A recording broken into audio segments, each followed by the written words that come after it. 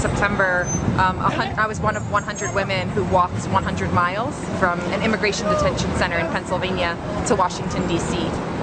We walked for 8 days, 10 hours a day, really inspired by the Pope's message of compassion and dignity for migrants.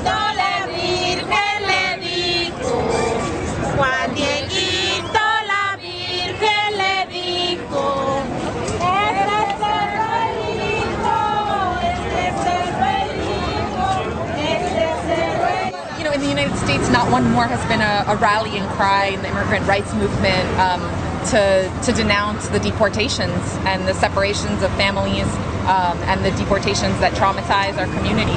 And here in Juarez, the resistance, the social justice movement has also used Not One More to talk about many things, to talk about the women who have been disappeared, murdered and disappeared. And I think it's a slogan that really speaks to state violence. I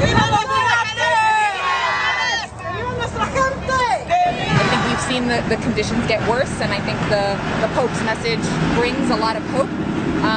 And we're hopeful that his message and that our stories can move us towards humanizing the immigration debate.